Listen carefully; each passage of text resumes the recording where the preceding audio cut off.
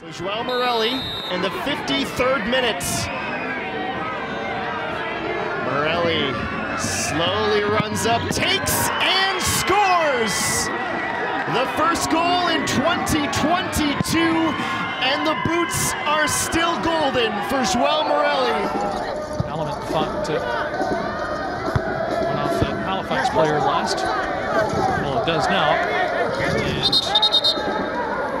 And Joao Morelli looks like he's favoring his left knee. Last year's top goal scorer in the CPL and Golden Boot winner and most valuable player is going to leave the field of play with a suspected injury to his left knee. I wouldn't wish that on anyone in football. You know, it's one of the toughest injuries to go through.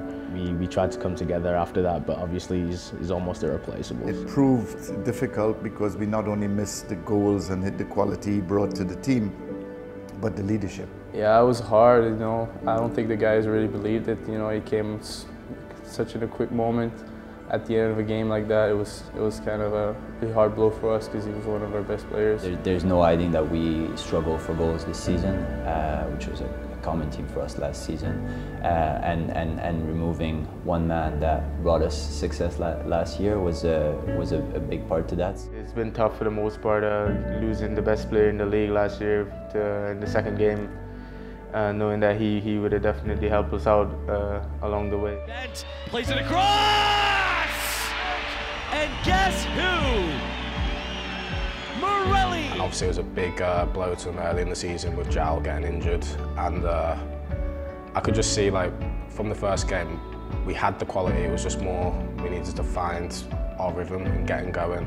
And I think it was like, at one point, it was maybe too easy for teams to come over to our home pitch and get goals. Key moments in the season where we didn't perform, and I think that's where it kind of gone wrong for us. But yeah, overall, I think disappointing season in the end to not do our best when it matters. The season so far, it's been tough, honestly, because we had goals and aspirations this year to definitely be one of the top teams. We had a couple of good games, a couple of bad games, some results that didn't go our way, some great performances, some not so great performances. I mean, it's been tough for the team. Some people are not happy. We are not happy. We know we could have done better. But all in all, it is one of those special places in the league, and nobody can deny that.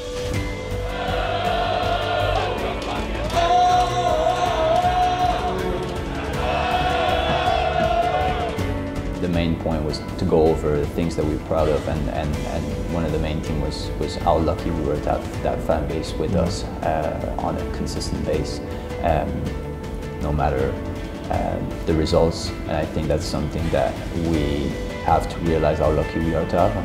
It's great. We always say they're the best fans in the league, but they really are the best fans in the league. So it's great playing every game day at Wanderers grounds. They're always there supporting us, cheering for us even in hard times. It's unreal, honestly. To be honest, like when I first walked in the stadium, it was goosebumps. Seeing the support. The fans have been amazing. They're so supportive, and yeah, it's a pleasure to play in front of the city and to represent them. Oh, it's like when you're playing, like, they give you second wins. Like, you want to, like, impress. You want to constantly be good. You don't want to look like you're slacking, not running. Like, you want to give your all 110% every time. And like when you get numbers like that, especially in the Canadian Premier League, obviously we've got the best fans, so you want to do the best for them, and that's what they deserve. You know, a lot of us are in our first professional season, so having that little bit more experience is really what's going to take us to the next level that we want to be at, and that our fans deserve to be watching us at. So if we have that, I think we'll be a really strong contention. Some of the younger guys in our group got this season was a tremendous benefit. There's also things that we gotta look at and really improve for next season if we want to really compete. Well, the average age of the team is only 22 years old. So that, I mean, that in itself is you know, a sort of a building block, really. Hopefully we can continue to build this club to a level we know that we can get to.